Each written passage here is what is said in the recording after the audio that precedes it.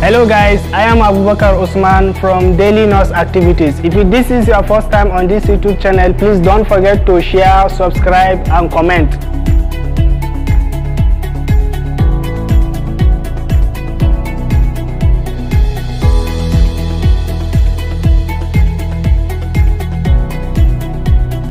What is CPR? Cardiopulmonary resuscitation. It's an emergency procedure that combines chest compressions, often with artificial ventilation, in an effort to manually preserve intact brain functions until further measures are taken to restore spontaneous blood circulation and breathing in a person who is in cardiac arrest. So now we are going to show you the procedure step by step for CPR. Let's start.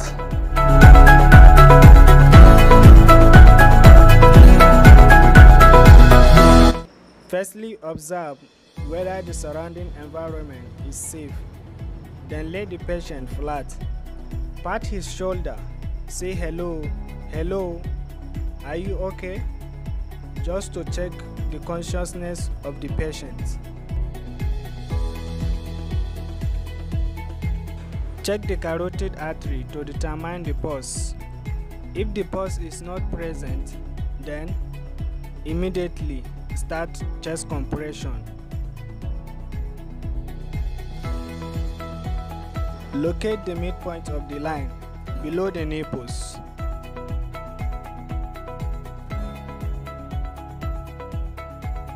Lay your hands crossed and folded. Use the root of the palms to press the depth of 5 to 6 centimeters at the rate of 100 to 120 times. Every 30 times of pressing requires 2 times of artificial respiration.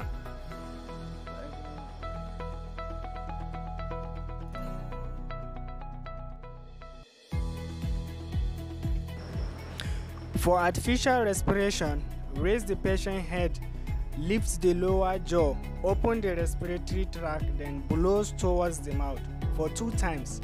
Check the patient's cycle every 5 times to know if the carotid artery have pulse.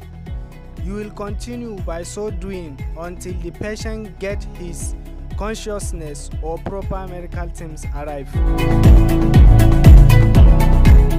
CPR is an emergency procedure which you can apply whenever the cases arises in an environment.